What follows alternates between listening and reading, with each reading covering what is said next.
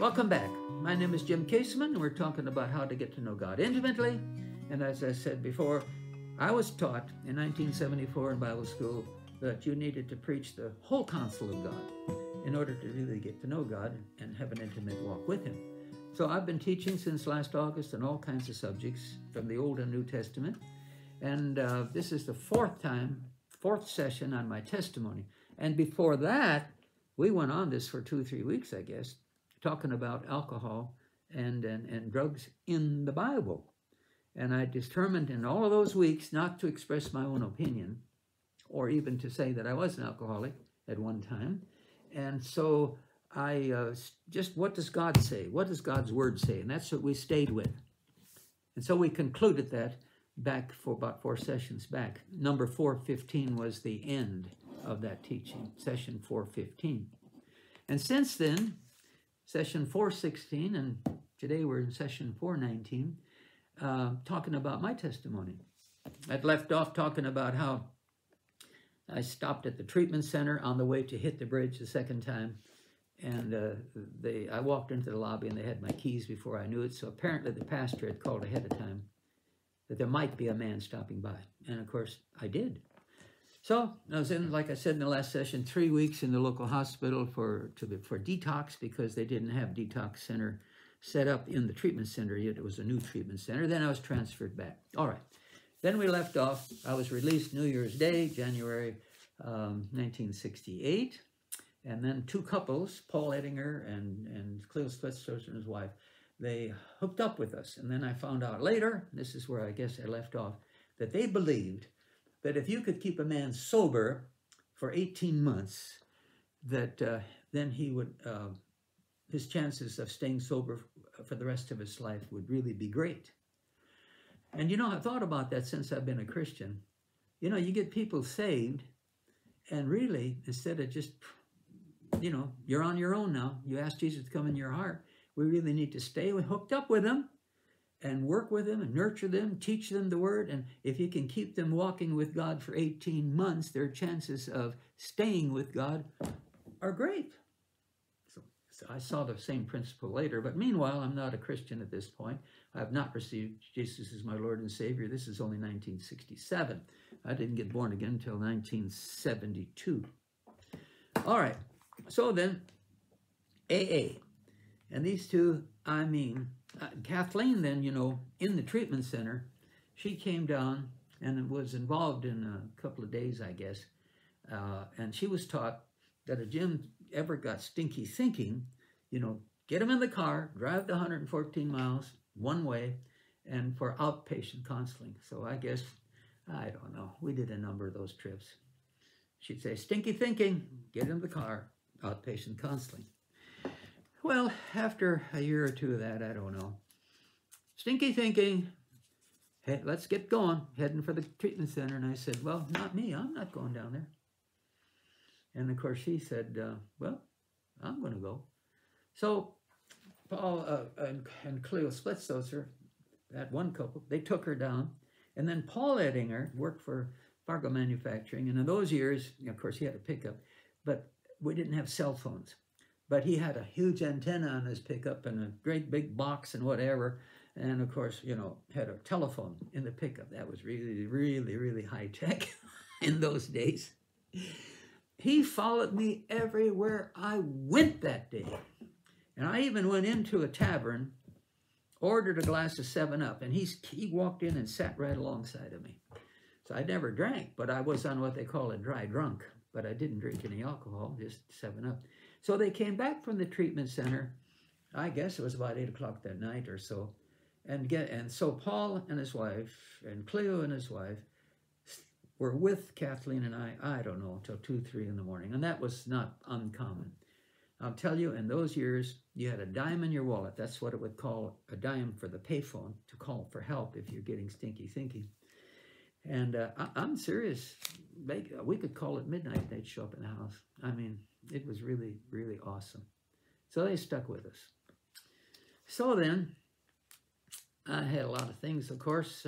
Meanwhile, I ended up being company commander of the local guard unit and all that sort of stuff. Back to college, matter of fact, when I was released from the treatment center, I was picked up. There was they would have a program for where they would rehab programs, and where normally like they might send you to rehab for 2 years to learn to be an auto mechanic or something like that.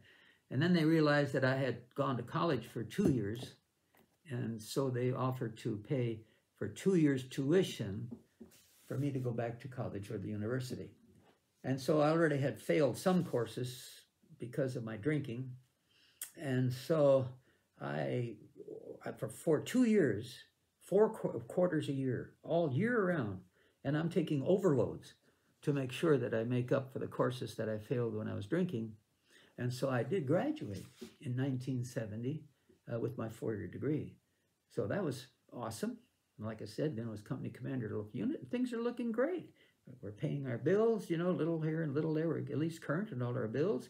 And counseling, married counseling. We're working on a relationship. I'm staying sober, and everything looking great. And wouldn't you know it, we come down to about, let's see now, this would be the end of May, April, the end of May. And I guess it would have been the last Thursday of May then, would have been, I suppose. And I decided, I mean, this is really crazy. I decided, and everything looks really good. But I thought, what is the use of staying sober? I thought to myself, I'm just sheer willpower is all it is to stay away from drinking. So then I decided I'd hit the bridge. For the 3rd time now, I'm heading for the bridge. So on that Thursday, I decided I would hit the bridge the following Thursday. Well, wouldn't you know it? I make the plans, getting everything ready on, you know, immediately. Friday night, here people, my neighbors are knocking on the door. Their pastor told them, don't assume that everybody that all your neighbors are born again, even if you know they go to a certain denomination or what have you. So I found out later, with fear and trembling, they're knocking at my door. And because they'd never had a Bible study before, he worked for the Game and Fish, she was a housewife, and they weren't in the pulpit ministry. But the pastor then gave them Campus Crusade material and to use. And wouldn't you know it, they said, they invited us to the Bible study on Tuesday night, the following Tuesday night, and I agreed to go. And, you know, not because I felt I needed anything spiritual. I was just going to set those dumb church people straight about us AA people, Alcoholics Anonymous people, because we talked more about God than they did. Talk about arrogant and stupid. So I went to set them straight. But, you know, when I walked into that home, I couldn't open my mouth. And they shared the gospel with the 4 spiritual laws.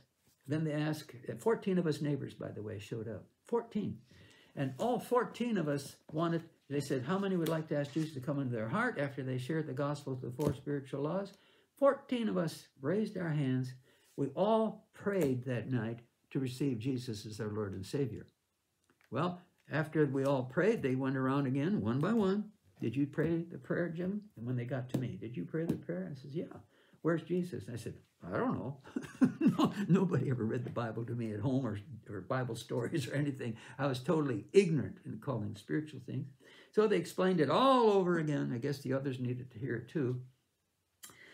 And so my wife and I both asked Jesus to come in our heart that night, Kathleen and I, and we went home cold turkey. I mean, we didn't have any feelings, just by faith. And of course, the next day, Wednesday, by faith.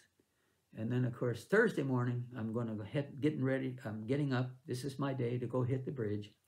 I come into the kitchen. My wife's in the kitchen, and she didn't say good morning. She said, Jim, you're not cussing anymore. And when she said that, something inside of me stirred, and I knew Jesus was in my heart. How he got in here, I don't know, but he was in there, and I'd never take his name in vain again. Hallelujah! And from that point on, we began to read the Bible, and it was like Jesus talking to us. And it's never stopped. It's been like that for me since 1972. It's like Jesus talking to me when I read the Bible. Glory be to Jesus. So that's when it was a major turnaround right there.